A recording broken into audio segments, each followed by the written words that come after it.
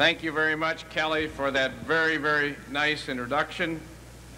Chairman Wilson, Vice Chairman Alexander, President Cobb, the outstanding Executive Director of the NAACP, Ben Hook,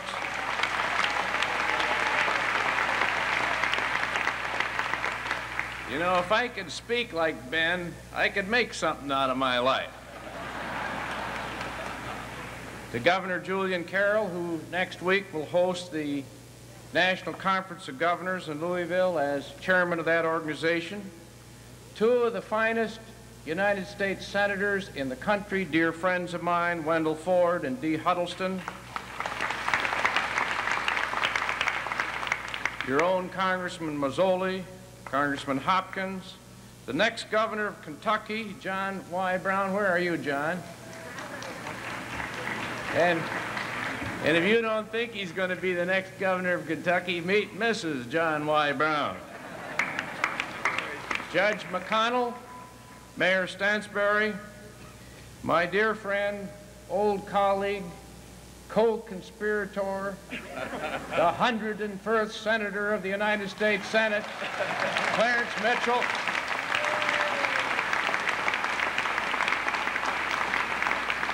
Judge Keith, Louis Martin, Rosa Parks, and dear friends. Kelly mentioned that I grew up under the best, Hubert Humphrey.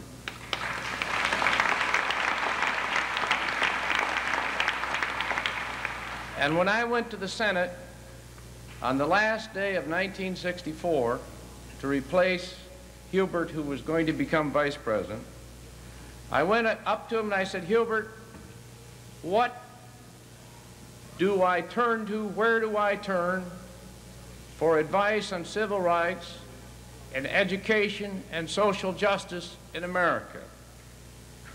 He said, why don't you do exactly what I've done? Just go to Roy Wilkins and Clarence Mitchell and do exactly what they tell you to do.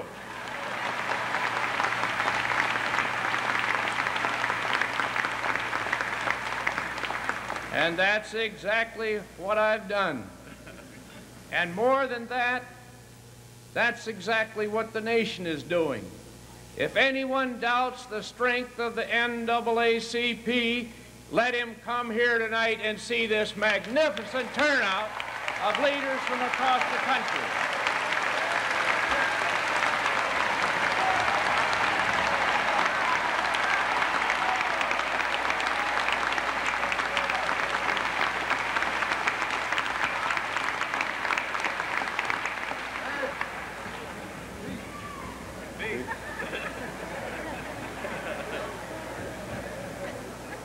The history of justice in America is the history of the NAACP. It's been in the forefront of every struggle for social justice and human rights in America for 70 years. And I'm proud to be among you this evening as we chart future course. And I want to thank the sponsors of today's event for inviting me. You know, it's somewhat dangerous to invite a vice president. Just the other day I was listening to an interview of a woman who lived next to the 3 Mile plant in Harrisburg, Pennsylvania. And they said, lady, how does it feel to be living so close to this stricken nuclear plant? She said, it's okay, it's safe. Why, the president was here the other day. Well, he said, what makes that safe? Well, she said, if it were dangerous, they would have sent the vice president.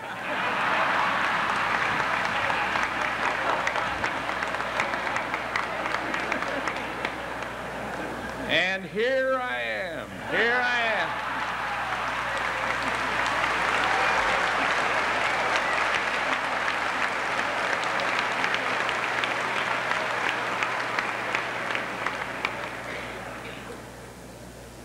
It's an honor to join with you in charting the future of our country, and to know that the leadership of this organization is one of the finest in the country. No organization has a better executive director, more able, more gifted than the NAACP. And no organization ever had a head of their Washington office that even remotely equals Clarence Mitchell.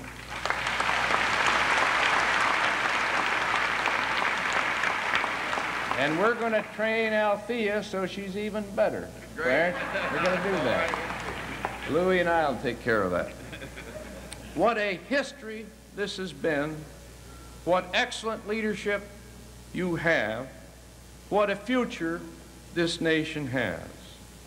And it is especially fitting that tonight that we honored someone who helped start it all, Rosa Parks.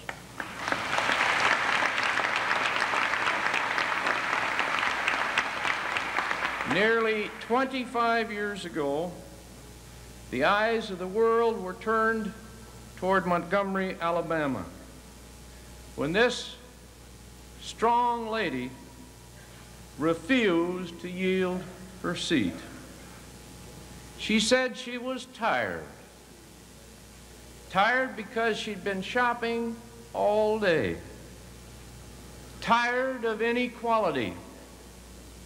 Tired of a nation that said one thing and did another. Tired of injustice.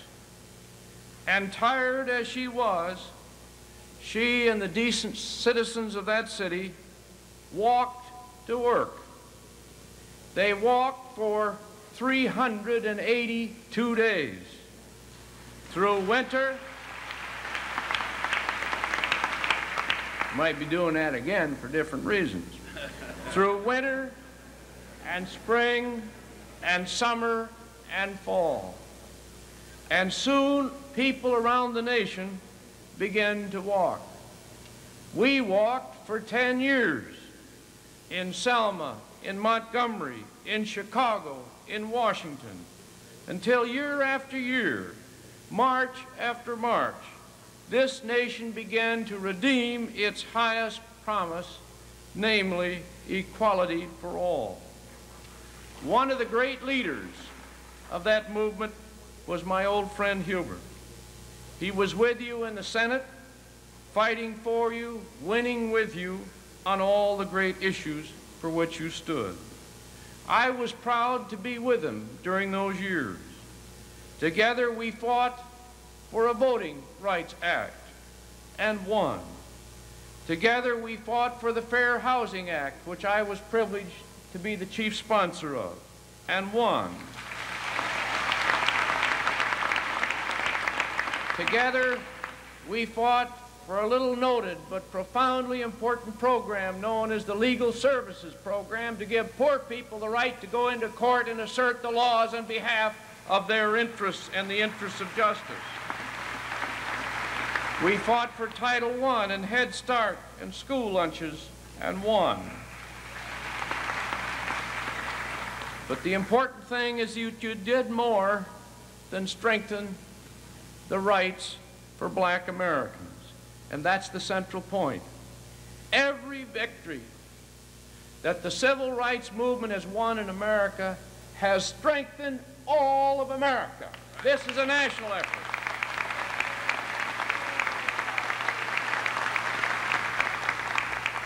When someone gets a good education, when they enter the professions, when they vote, they strike a blow not just for black Americans, but for this nation. This nation needs you. It needs this organization. It needs your brains, your talent, your heart. And one of the great triumphs of the Civil Rights March and movement was that at last this country began to harness the energy and the talent and the spirit and the love and the patriotism of black America.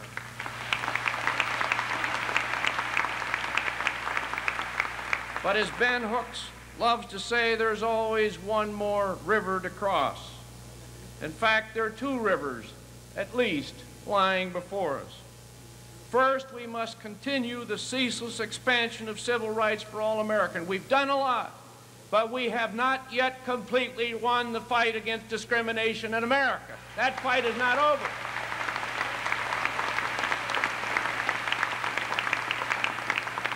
And secondly, we have just begun the real fight, and that is the fight for economic equality in this country.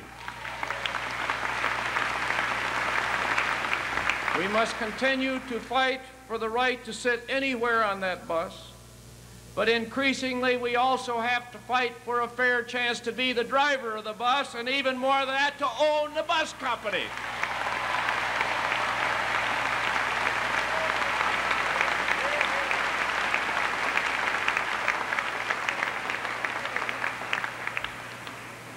Those were the goals that you had in mind when you elected us in 1976. And I want to report to you tonight on the trust that you placed in us and what we're trying to do to respond to the confidence that you showed in us. First of all, we have remained strong, indeed recommitted this nation to the enforcement of civil rights laws, and we've done it in several ways. First of all, this president was the first in America to officially call for the right of the citizens of the District of Columbia to elect their own senators in Congress with voting rights in the Congress.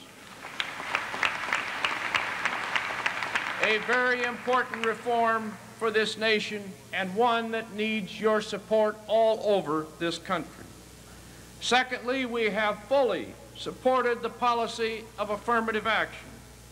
Abraham Lincoln once referred to the unfettered chance in life. That unfettered chance was denied to blacks and other minorities for centuries. Affirmative action is the way to overcome the effects of long denial. Let me state it as directly as I can. We regard Bakke as a green light for affirmative action, and we hope that the Weber case will do the same. For we believe that affirmative action is a crucial. By the way, if you want to break in with applause, just let it rip. Don't worry about a thing.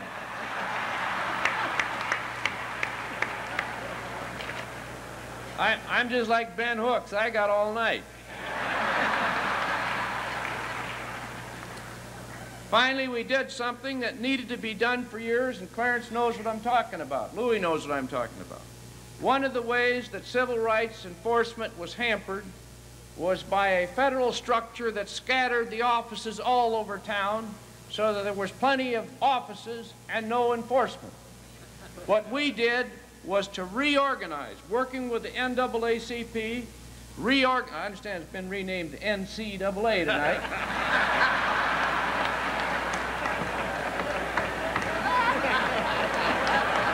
Where's that? Did you do that?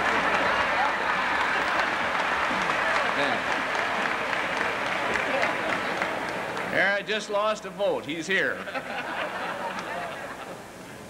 We sat down with the NAACP, the other civil rights organizations, the experts, and we reorganized the whole federal structure to put it in a few strong offices with the authority and the budget to do it. And we did one other thing, which has never, in my opinion, been done before. We not only put people in charge of these offices with a good record in civil rights, we put the pros in charge of it. It's one thing to say you're for civil rights, it's another thing to put Eleanor Holmes Norton in charge of that office. Then you know you got something. We put Drew Days and Dave Tatel and the other veterans of the civil rights movement in charge of these offices. Secondly, we are proud that this administration, while not doing enough, has appointed more black Americans and other minority Americans to high offices than any other administration in American history. Who is it that represents and symbolizes this nation to all other nations in the world? It is Andy Young, and I'm proud of our ambassador.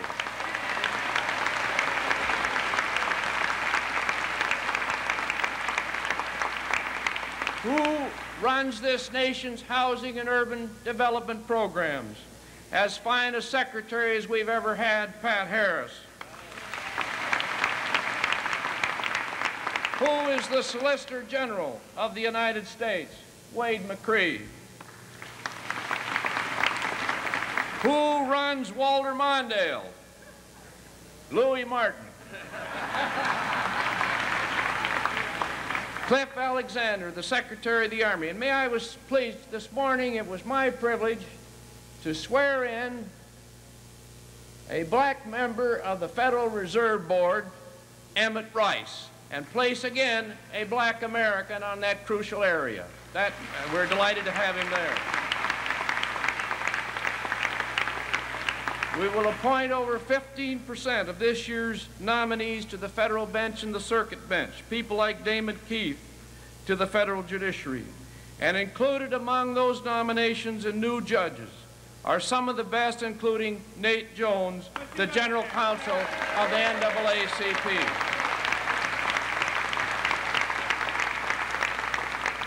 But I'm not here to say we've done enough. And we'll keep working on it, and I know you'll see to it that we keep working on it.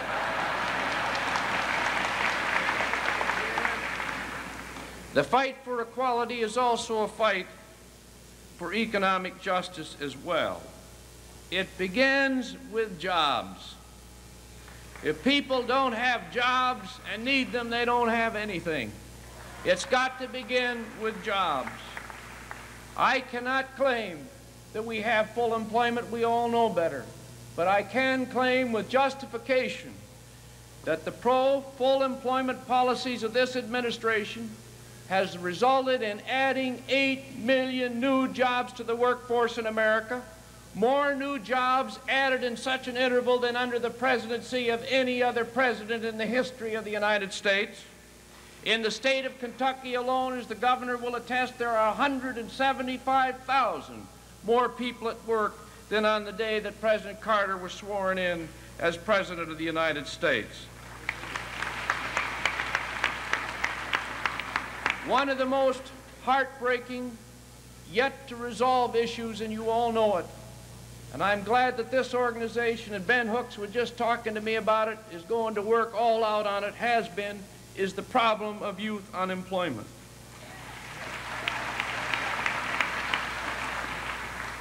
Someone once said, a rising tide lifts all boats unless your boat is in dry dock.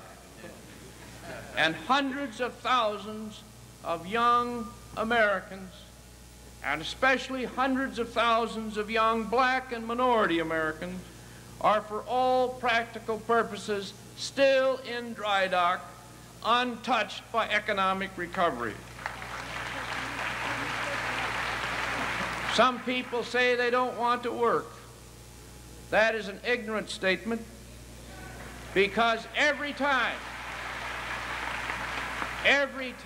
we have offered a few seated jobs, a few youth employment jobs in any city of this country, and you talk to any employer in this country, they swamp the employment office because they want jobs. They want to work. They don't want welfare. You don't have to talk to the poor about the work ethic. They believe in it. What they need is the work and not any more advice. They're willing to go to work. But we've got to have the programs for that purpose. When we took office, there were no programs virtually for young people in this country. We have appropriated this year $4 billion for the first major effort to bring jobs directly to young Americans in this country. Our youth programs are 3 times the size of those in Lyndon Johnson's War on Poverty. We have doubled the CETA program, and we've doubled the Job Corps program, and we're beginning to see the results. Employment among black teenagers has increased by 127,000 in this country, but the number who are unemployed is so massive that when they hear a rumor of a job, they go and sign up for work, and the official statistic more than masks the progress that we've made. The jobless rate, as you know, remains entirely too high, but there are signs of hope. The unemployed have seen that employment is picking up. They're looking for work again. In part, these renewed attempts explain the high jobless rate. And one of the best ways to employ the minorities in this country is to make them also the employers.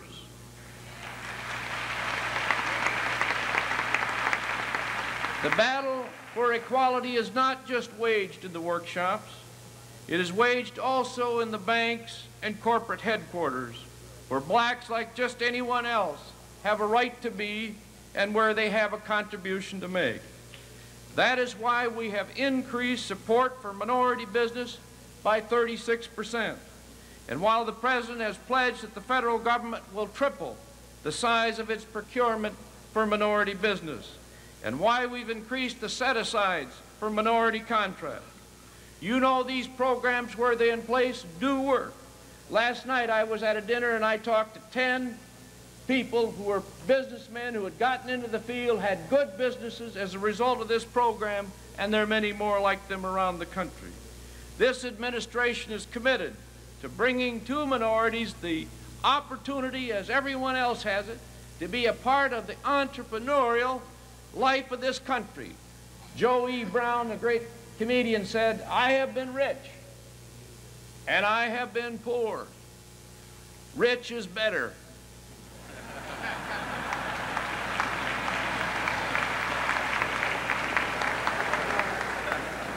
And that means business and profits and participating in the credit and the banking institution. Oh, you know where the money is. That's what's important, and that will strengthen this nation and contribute enormously to social justice. The battle for equality is also waged in our major cities. That's where most Americans live. We inherited a government which had no urban program. Since then, we have framed the first comprehensive urban program ever, created and expanded the Urban Development Action Grants and the economic development programs which didn't exist for all purposes in the cities of our country. As a result, more than $3 billion of grants, loans, guarantees, and tax incentives are available to the cities of our country. You ask any of the great black mayors of this country, or any of the mayors of this country, Tom Bradley, Andy Hatcher, Ken Gibson, Coleman Young, Leonel Wilson, any of them, whether there hasn't been a profound difference in the way in which the federal government approaches the center cities of our country. The previous administration told the city of New York to drop dead.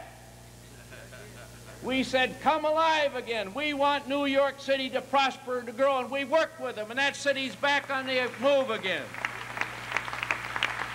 We believe in our cities. We want them to work. Finally, it's in education that I'm the proudest.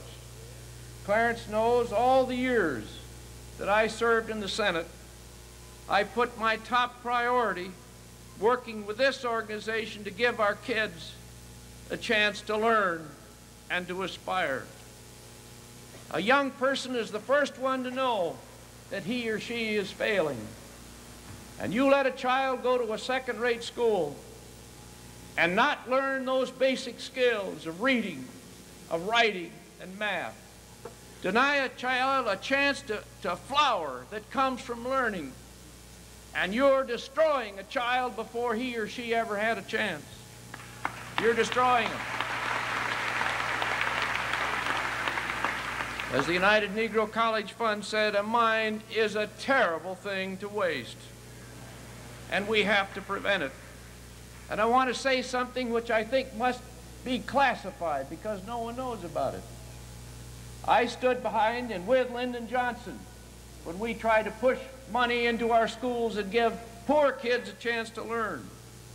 But even measured as against Lyndon Johnson, President Carter goes down as the most pro-education president in the history of this country. We have increased educational support for the schools of this country over the last Ford budget by 60%. We've increased, and particularly in the areas that affect poor children. Title I, we've nearly doubled. We've increased student assistance by over 50%. We've doubled the amount of money available for the education of the handicapped in this country. Instead of trying to kill Head Start, we've added 40% to the funding of Head Starts.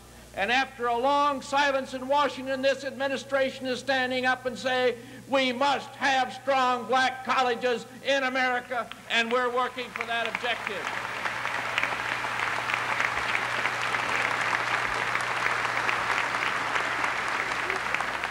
We have doubled student assistance going to black colleges, and the President has directed all agencies to join him in a government-wide push to help these colleges. Now, I know this isn't a perfect record. We haven't succeeded in every attempt. Many of the problems that we face are controversial, complex, and difficult to solve. But we've tried as hard as we can, and our hearts are in the right place. As Andy Young said recently, we ain't what we want to be, but thank God we ain't what we was.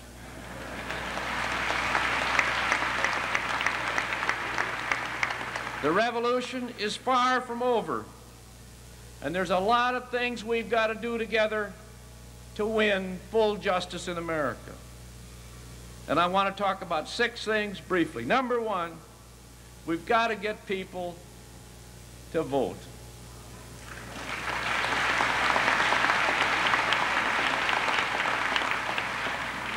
When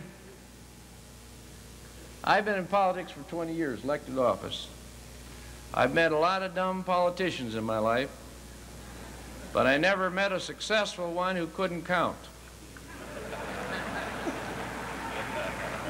The thing that moves this country is votes. There is a new strategy in this country through the massive amounts of money that are being spent. We've got to do something to correct that. I think we should substitute it with public financing, because this country belongs to the people and not to those who just happen to have a lot of big money temporarily to try to buy the system. But even with the present system, if everybody would vote, we'd solve our problems and solve them right away. There's no alternative but a strong program to encourage everyone to vote. I worry sometimes about some of the rhetoric I hear in American life today, and a lot of it is predicated on the belief that poor people, minorities, and others have gotten tired and lost interest in voting. Please continue the fine effort of this organization to get people into the polls voting for the best interests of our nation. Secondly, we must pass the bill that gives the Housing and Urban Development Department the power to issue cease and desist orders, orders that will put teeth into the fair housing law. Pat Harris deserves that. Third, we must pass the welfare reform bill. We tried to pass one last year, couldn't get it through. We're trying this year again. Our bill will create a uniform national benefit across the country, lift 2 million Americans out of poverty, create 400,000 new jobs. Help us pass this bill. Fourth, and you got to help us here, help us pass the strongest possible windfall profits tax on the oil companies of this country so that we can take this money and build America again. This morning, the wholesale and the consumer price index soared again, principally driven by the cost of energy, gasoline, and heating oil, and the rest. It's going up at a rate of 78% a year right now, oil and gas. And the reason is that this nation has got itself into a predicament where it's short of oil. We can correct that. It can be done. This nation, when they tried to deny us rubber in World War II, we went ahead and made our own synthetic rubber. When we decided to go to the moon, we went to the moon. And if this nation decides it's going to solve its energy crisis, we can solve that too, and we will.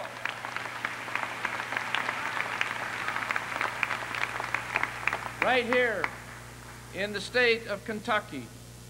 You've got enough coal to make this state the Saudi Arabia for coal in this world. Let's use it. Let's substitute coal for that oil. For many reasons. It will help bring down the cost of living, but something more importantly.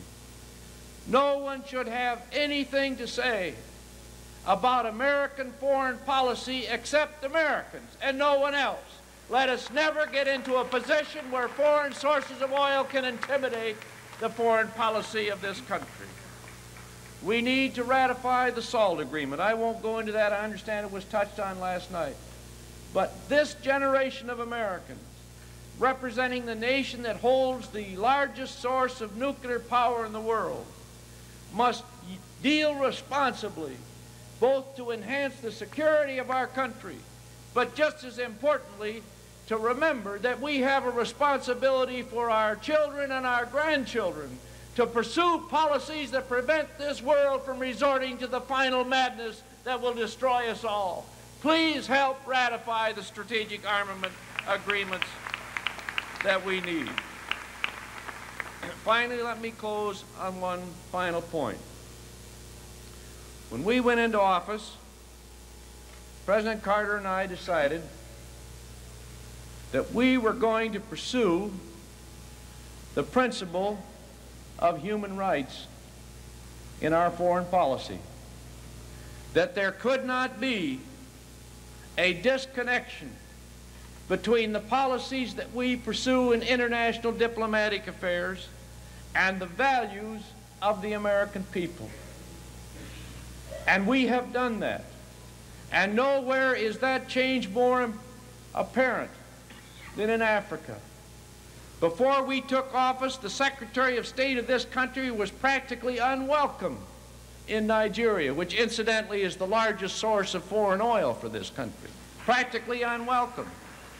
We had lost our credibility among the black African nations because we helped colonial powers to try to keep control of nations, despite the fact that the vast majority of the people in those countries wanted the right to run their own affairs. And they played games on the whole issue of human rights. I am proud of the fact that one of the things that President Carter and this administration has done, with the help of Andy Young and Don McHenry and many others, and I've been a part of it too, is to implement in international affairs the same rules of democracy and freedom of justice that the NAACP is asking for in the conduct of the domestic affairs in our own country.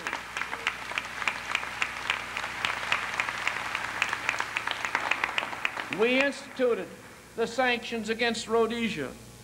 Early in our administration, I went to Vienna to tell the then Prime Minister of South Africa that things were different in the foreign policy of this country, and that we were insisting on majority rule and human rights around this world. And that is what we have done. And right now that policy is in dispute. We have said we will not lift the sanctions on Rhodesia until they have majority rule and real democracy.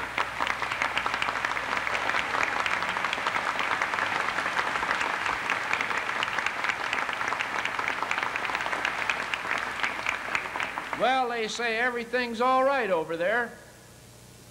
Everybody got to vote, unless you were a dissident, and you got to advertise if they agreed with what you were going to advertise.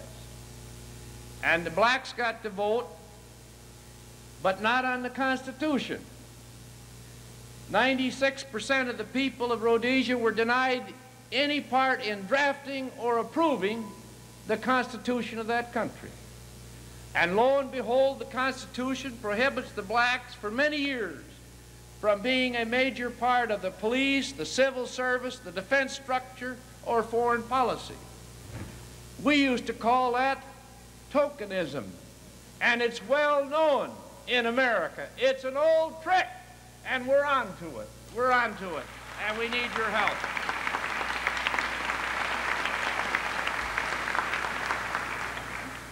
We've come a long way since Rosa Parks sat down in that bus. The battle for civil rights has made enormous progress, thanks in great measure to this great organization. And through it all, we've been sustained by faith. Our faith that this country, however difficult its history, has a brighter future. That this people, however we've erred in the past, want to be decent. That our hearts, however hardened they may be, can be softened by a vision of brotherhood. This was the hope of one of America's greatest poets, Langston Hughes, who said, "I dream a world where all will know sweet freedom's way, where greed no longer saps the soul, nor avarice blights our day. A world, I dream, where black or white, whatever race you be, will share the bounties of this earth, and every man is free." The NAACP put it different when they said, what does it say there? Tell it. Tell it. Together we can do it. Thank you very much.